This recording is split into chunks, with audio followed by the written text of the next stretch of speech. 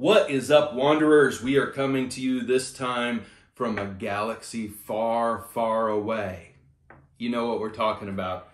We're talking about Star Wars. We've got the Mandalorian bag from Heroes and Villains, and we're going to review this sucker right after this.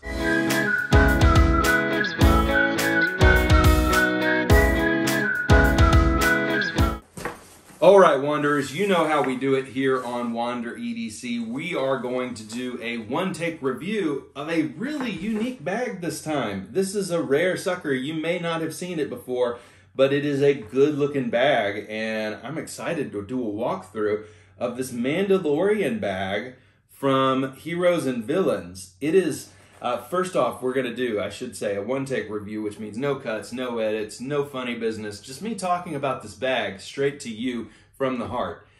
We're going to do two things that we love about this bag at the end, two things that, not so much, and an overall recommendation. Should you buy this bag? I don't know. Let's get started. So, walkthrough time. Do you like the look?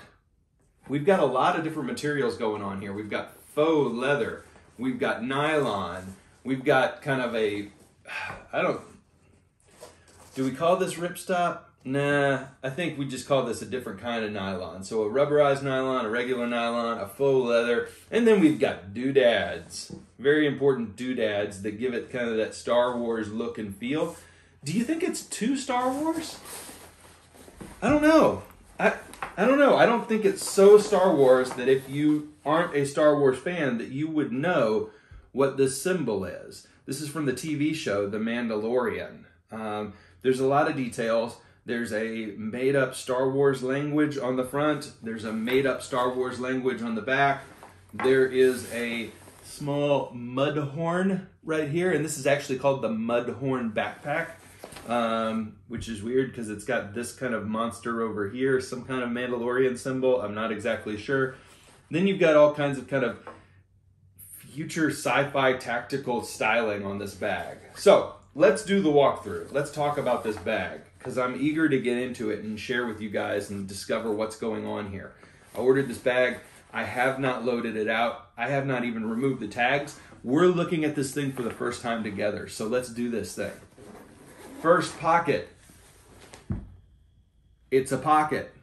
There's nothing going on in here. It's a drop pocket. And so you can drop your own organizer in there. But the size is good. Second pocket on the top. This is a felt-lined sunglasses pocket. It is felt-lined. It is actually very big too. So much more than just sunglasses can go in that top pocket. Third pocket down here. Okay, now we're talking. So we've got 4 pin pockets, a back slip pocket, a zippered kind of wallet-sized pocket, and then down here, the entire front panel has a mesh zip pocket. Okay, that's useful. Then we have 1, 2, 3 pockets on the front that I guess you could put all kinds of useful stuff in. They all close with a magnetic clasp, but it takes literally like a baby could open that. It takes zero pressure to open that. So I think it would stay closed, but even the smallest of tugs is going to open that. So good to know. They all also have these little eyelets down here to drain water. So theoretically you could put like a wet Red Bull can in there. They also all have D-rings at the bottom. So you could clip things onto the bottom of the bag at that point. Okay, interesting. Let's flip over to the side. You have what I can only assume is only a design function here. I'm not clipping anything to that. You have an attachment point for like a reflector light, but in the weirdest of all possible places. So again, I think that's probably just for look and feel. Then on the side, you have a pocket that is, I think, pretty useful. That's kind of tiny umbrella sized. So you could slip an umbrella in there. I could slip some film equipment in there, honestly. Okay. On the back, you have 2 nice straps with D-rings, no chest strap or sternum strap or anything like that, and then a vented cushioned back panel, and boom, a very well padded and felt lined laptop compartment that clamshells open. So that might honestly even be a little bit of overkill given that the straps are attached to it. Yeah, I think that's overkill. You didn't need to do that. Just a drop-in pocket would have been good. That would have given it more structure. This already feels like it's going to be a little bit tuggy. Up top, another pocket, another magnetic closure, and then down below, a water bottle pocket. Will it fit the big boy? Yes, it will. All right, well done. When not in use, I can only assume that we can close this away. For the most part, you also have a gray triangle, which is what they use in space. All right, now let's open up the main compartment.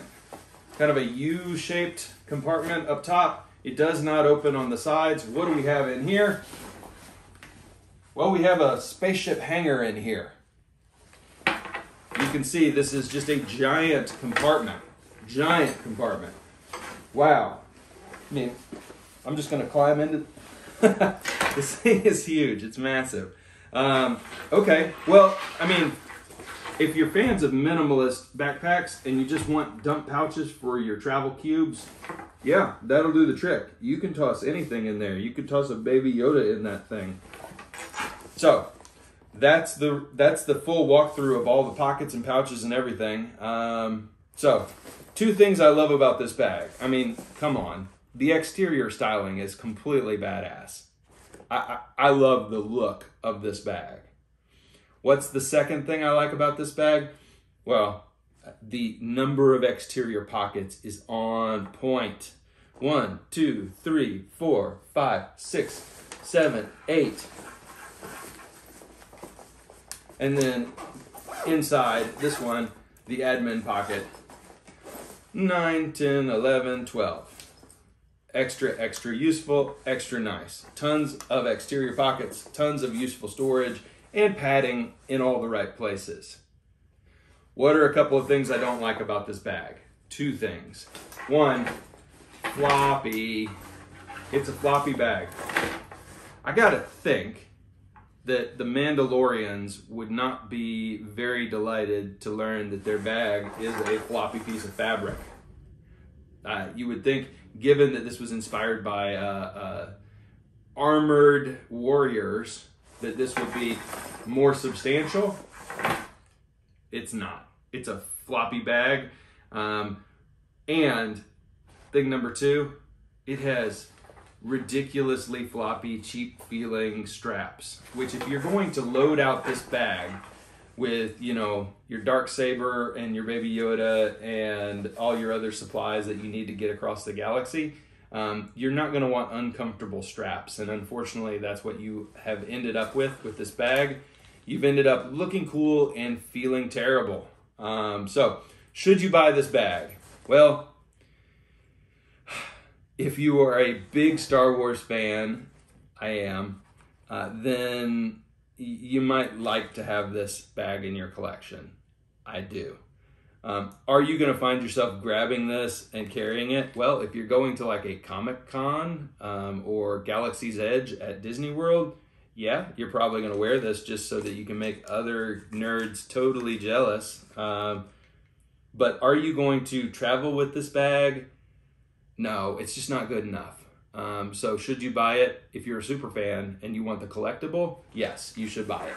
If you are looking for a bag and think that this might be the perfect bag due to all the exterior pockets and organization, do yourself a favor and get a serious tactical backpack instead. Or if you're traveling and you want a lot of organization options, look up Tom Bean, Tombihn, and do yourself a favor. Go that route instead. Don't spend the money on this. It is a little cheap. That's the honest truth. That's the review. I hope you enjoyed checking out this one-of-a-kind bag. It's really unique, and I'm glad that I have it. So, Everybody, thank you. If you liked this video, please like the video. Please subscribe if you're new here. We don't always do Star Wars reviews. We usually do regular bags from this galaxy and this time. But this was a fun one. So everybody, thanks so much. We'll see you next time. Bye, Wanderers.